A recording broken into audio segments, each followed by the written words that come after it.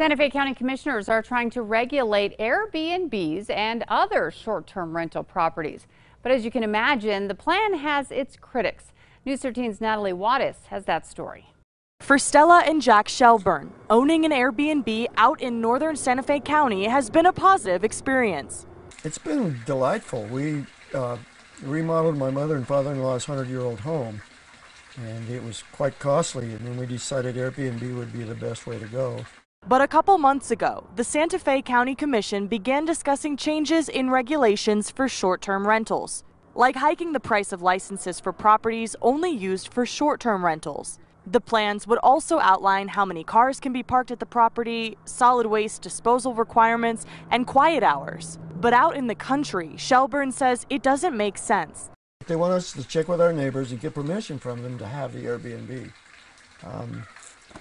The closest neighbor to the Airbnb is way over there, probably 1,000 yards from where the Airbnb is. I'm trying to figure out the driving force behind the changes that they want to make, because it really makes no sense out here.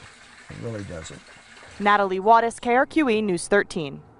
Now, there's also discussion of banning the use of unoccupied properties as short-term rentals to help with the housing shortage, while grandfathering in the existing ones. We did try reaching out to county commissioners for comment and more clarification.